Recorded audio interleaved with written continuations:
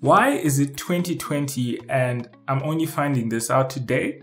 Like, you can make things disappear, and like right now I'm gonna make this cup disappear like that. Like, wow. Hi, my name is Z and I am not a magician, but I do use a software that does the magic. Hey, Adobe should pay me. If you're here for the first time, I love making videos and I love making tutorials on how I make my videos, from the gear that I use to the software that I use. So if that's your kind of thing, please do consider subscribing.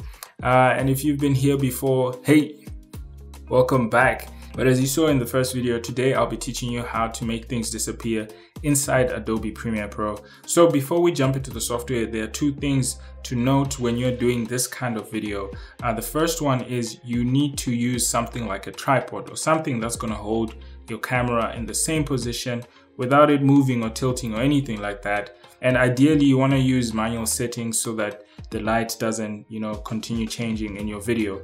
The second thing to note is that you have to record two parts of your video. The part that has the subject that you want to make disappear and the part that doesn't have the subject that you want to make disappear.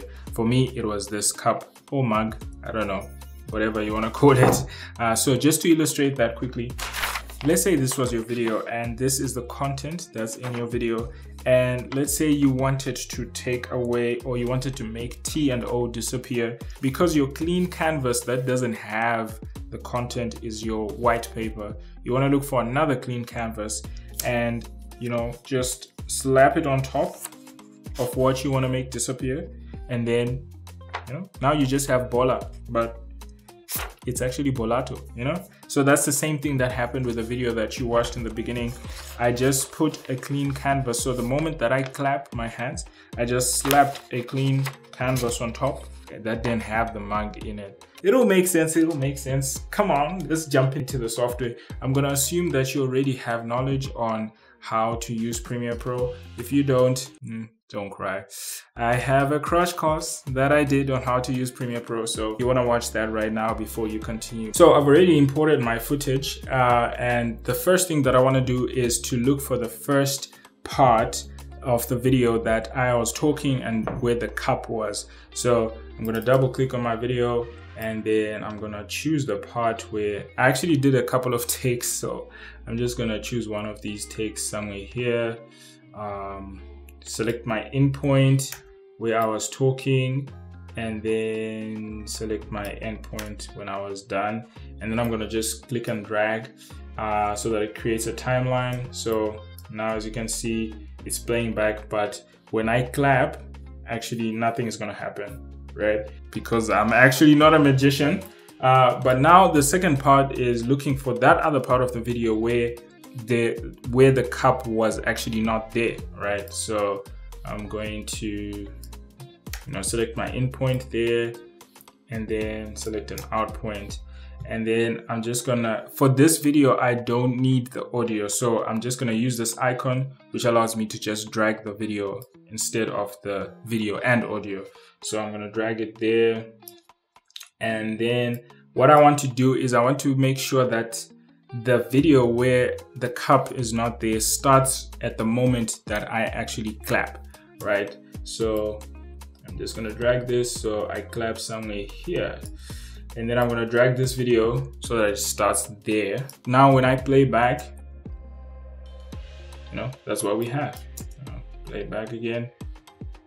It's now changing the whole video, but of course we are not yet there because we haven't put the magic. So now what you want to do is use what is called a mask, and a mask in Premiere Pro is pretty much your ability to manipulate a certain part of your footage or image so that you can do whatever you want with it, whether it's putting blur or moving it around, or whatever it may be. So I did it again. I forgot to mention something important.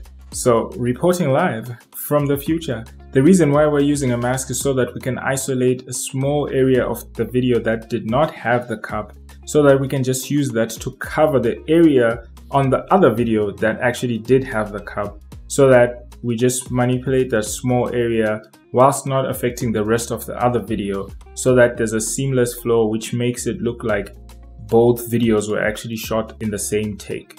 So you want to make sure that you have selected the footage that doesn't have the cup, and then you go to Effect Controls, and then you go down to Opacity. Remember, in Premiere Pro, the video layers work in such a way that what's on top is actually what's shown. So right now I'm only seeing what is on top, which is the video that doesn't have the cup, but I actually can't tell where the cup was. So to see, I'm just gonna lower the opacity down to about 50% so that I can see the video that's below it.